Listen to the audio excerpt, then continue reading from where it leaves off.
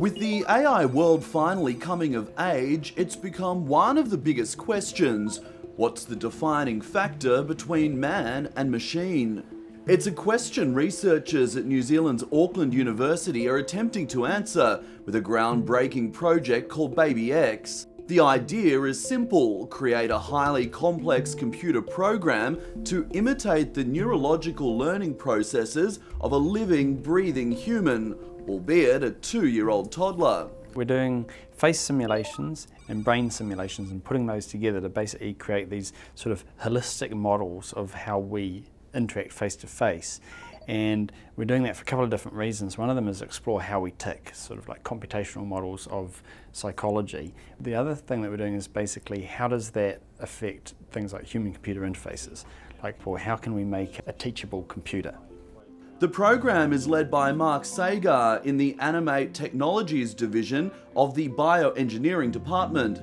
Sagar came up with the idea to model an infant's brain after the birth of his own daughter.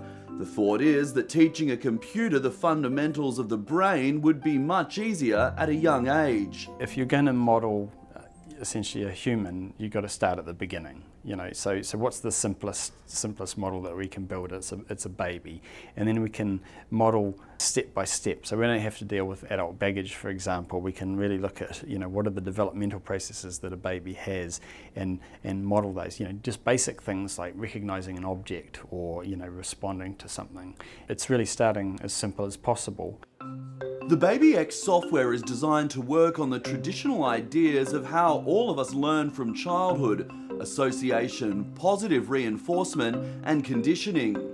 The software uses an algorithm to stimulate electrical signals and chemical releases in the brain, chemicals that regulate emotion like dopamine and serotonin. The result is a 3D rendering representing exactly what the artificial brain is feeling. In a face-to-face interaction, we're getting constant feedback, right? So I'm getting constant information from you, how you're relating to what I'm saying and so forth. And that is the value of face-to-face interaction, which is kind of missing. And so it enables much more efficient communication, and the face is giving away, you know, what your intent is, how you feel about something. The system uses a series of cameras and infrared sensors, Baby X's eyes to the world, if you will, that makes for some pretty interesting interactions.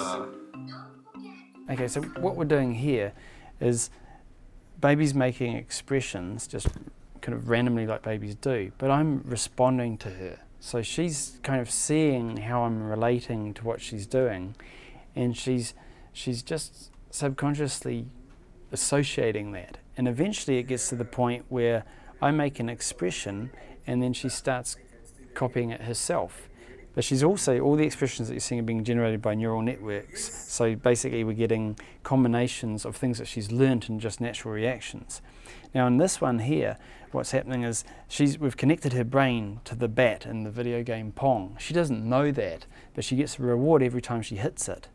And so over time, she just starts learning how to move the bat and play the game. So she's literally taught herself to play Pong, literally by connecting that up. And this is kind of like when babies are flailing their arms all over the place, they're kind of learning those sorts of mappings.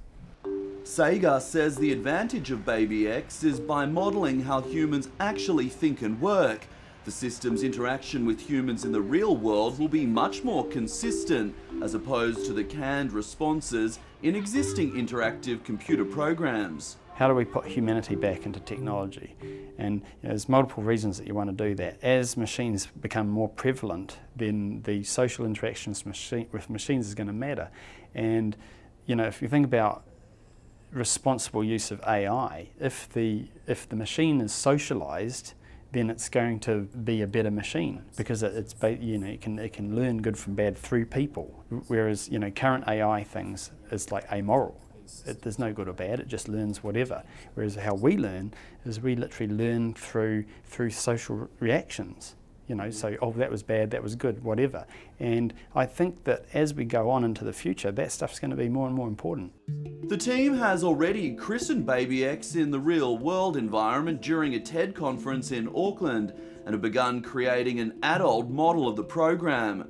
That system has had mixed success. I don't understand. But they say Baby X's commercial potential could be huge. There's almost infinite application because it's kind of like we're looking at aspects of human-to-human interaction and kind of building that into machines. So anything that humans do, we can touch upon. So some of the examples are education, for example. How do we make a computer that maybe a child can teach, or it can teach a child, that it can interact with without having any special skills or anything like that? So as a human-computer interaction, how do you make that much more natural? And while Sagar says this joyful toddler is far from developing capabilities of world domination, he thinks Baby X technology could potentially be used to allay any perceived threats from AI in the future. Because we're adding that humanity into it, I think it's actually people think that that's the right approach. If you just think about the alternative is just sociopathic or psychopathic machines which have no social responsibility. There's no consequence for their actions. So I think that really will matter more and more. And so the human element, you know, it gets into really interesting areas because with the types of faces and things that we build, you start getting an emotional connection to essentially a machine. For now though, Baby X still has a little growing up to do. Hey sweetheart, hey, what's this? What's this? What's this? Good girl, well done, yeah.